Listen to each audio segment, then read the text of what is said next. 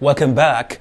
Believing in the uniqueness of Almighty God and adhering strictly to the doctrines of the Holy Scriptures and its prerequisites that guarantee meaningful lives and key to the paradise.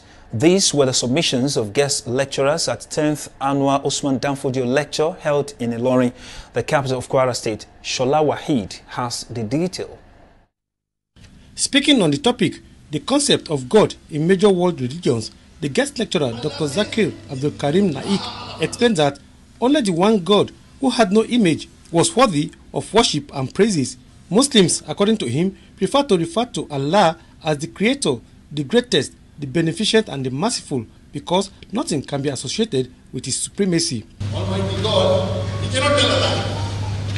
Because to tell a lie is ungodly. The moment he tells a lie, it is to be God.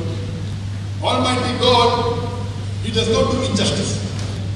The moment the God does injustice, he says it to be God.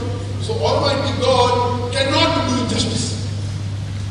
Almighty God cannot make a mistake. Other lecturer at the event admonished the people to always abide by the commands of God for them to gain paradise. And whosoever saves himself from the hellfire and is admitted into the gardens of paradise, he is the one who is successful.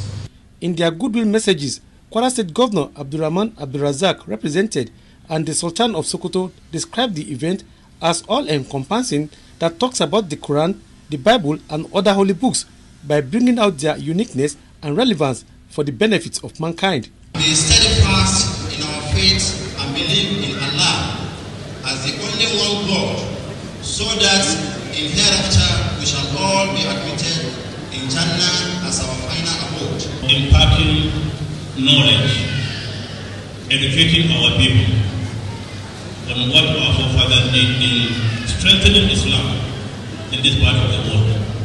Guests at the event spoke on the messages derived from the lectures.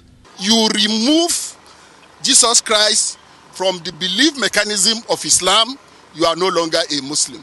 So this is to emphasize the accommodating principle and the universality message of Prophet Muhammad. Being dutiful to our parents, being good to our neighbors, giving sadaqah, and of course building mosque for the sake of Allah subhanahu wa ta'ala. Sheikh Usman Danfodio Lecture is an annual event that enlightens both Muslims and non-Muslims to foster harmonious relationship in Nigeria. Shola Wahid, NTA News.